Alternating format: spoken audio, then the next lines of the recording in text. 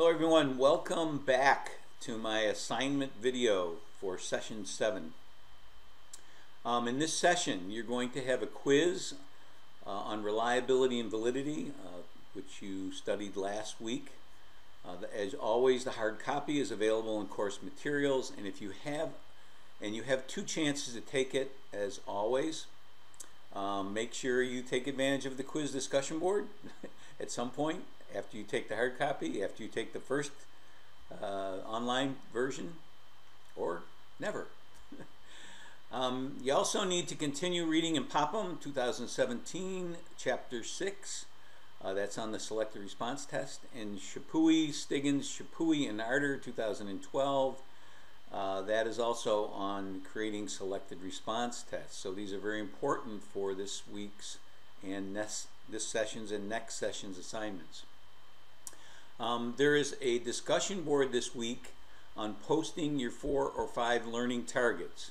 I would prefer that you did 4, but I know there are people that will do 5. And those learning targets are going to be centered on your questions for the selected response test on the EdTPA Elementary Education Assessment Handbook. So some of you are thinking, what do I do this selected response test on? Math? English? No, you do it on the EdTPA's Elementary Education Assessment Handbook. I've also made the initial selected response test discussion board available, where you're going to upload a copy of your test, and that's it. That's all you're going to do. You're going to upload a copy of your test. You're not going to that's not a discussion board. You're just going to upload a copy so your classmates your group mates can download a copy and take it. And they're going to post it in another discussion board, which I've also made available. So where you give feedback and you take the test and post your answers. This discussion board will be open for a week. I know it's a modified discussion board rubric, which says if you post up to 7 days, you will get an A credit. But that's it. I'm only having open for weeks because that's all you're doing is creating your targets, and then you're going to comment on your classmates' targets.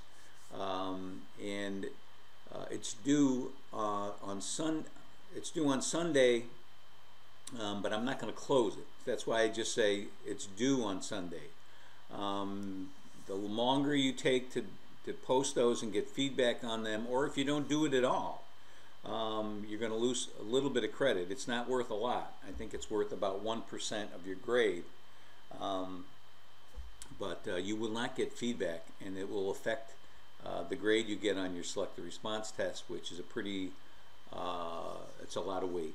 Okay, we're going to begin our performance task by becoming familiar with the EdTPA Elementary Education Handbook, and note the way I've referenced the EdTPA in this in my teaching the written version of my teaching memo, because many of you will cite it wrong when you do your 3-part analytic summary.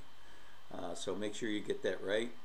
I would recommend looking at task 1, the planning for assessment part, and task 3, assessing learning, and the 5 rubrics that make up that section. And I've listed those 6 rubrics here. Rubric 5, which is planning assessments to monitor and support student learning, and then rubric 11, 12, 13, 14, and 15, which you can see the names of them. So this is just a suggestion, not mandatory. You'll see the exemplar tests that I've listed, which you should look at to get suggestions for learning targets, questions, etc., etc. These exemplars are on the EdTPA Special Education, which is what I used to have you create a test for, but now I'm doing the EdTPA Elementary Education. So But you still can get an idea of what I expect by looking at those tests. What I find what's most important about the rubrics is the differences between a score of 2 and 3, which is passing, a 3 is passing, and the difference between a 3 and 4. A 4 is a score you would need to offset any score of 2 that you may get. So I believe that technical aspects of the EdTPA, such as the 3 tasks, how many videos, permissions you need, etc., etc., to me those aren't big ideas, because you're going to have to know these anyway when you submit your work. So to me, what's more important is the nuances between rubric levels. But again, as I said, that's not mandatory.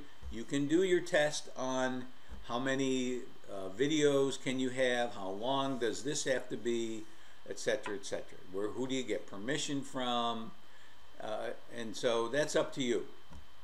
But again, it's going to be hard to make reasoning questions on those types of information. That's knowledge information. The most difficult task my students have had in previous semesters is creating the 4 or 5 learning targets on which to base their questions. Targets need to be specific and measurable. You need to avoid things like students will understand. That's too vague. Students will be familiar with. Too vague. I have provided resources for you to do this. If you look in ancillary materials, if you look in course materials, selected response test material, you'll find everything you need. You find my video, you'll find exemplar tests, you'll find how to write good learning targets, good learning objectives. So everything you need is there. The more I become familiar with the EdTPA, the more I believe we need to be aware of the nuances of the rubric. That's what people struggle with when they take it, and that's why they fail it. I've also found that students have an aversion to creating reasoning targets and questions. I challenge you to read Chappuis et al., page 139, Wiggins, many of you have already read the Wiggins article, and Brookart article, which is also in, I believe that's in the selected response test materials. So be sure to use the verbs for the learning targets that I provide in course materials. Avoid using understand, will be familiar with. Avoid those. Those are not specific and measurable. Okay, here's a sample question that I have here. That's a higher order thinking question, that is a reasoning question. To receive a level 4 on rubric 12, which one of the following would make more sense? And then there are 4 choices. So you can see that the answer can't be gleaned from searching for the correct answer in the EdTPA handbook. Instead, you must make an inference based on your understanding of the nuances of the rubric. There are other sample reasoning questions in the exemplars in Session 7 course materials. As you begin to create your selected response test, be aware of the selected response test rubric. And you can click on it here in the written portion of this teaching memo, and it outlines all the requirements. You will have a chance to revise your test before submitting it to me for grading.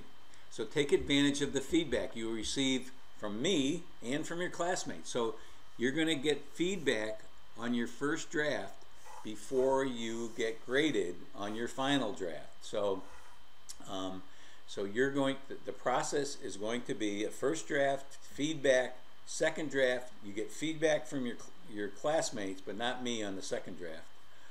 Then you submit it for grading. So everybody should be able to get an A on this. Unfortunately, they don't. People usually don't change their initial, some people do. But many people don't change their initial draft. It's like, I've done it. I'm done with that. And it really affects your grade. Okay, so there's plenty to read this session, along with Chappuis et al., chapters 4 and 5. There's Popham, chapter 6. And there are materials in course materials and some formative assessment ideas in ancillary materials. So those are just extra stuff for you to download and use or watch and to use, because it's good formative assessment practice. So that's it for this week. Spring starts tomorrow when life up north is renewed, even though it still feels like winter. I just went for a short walk. It was 30 degrees and I'm still a little chilly. And I'll be closing my bird feeders soon. I'm on my last bag of sunflower seeds. So that's it. Good luck.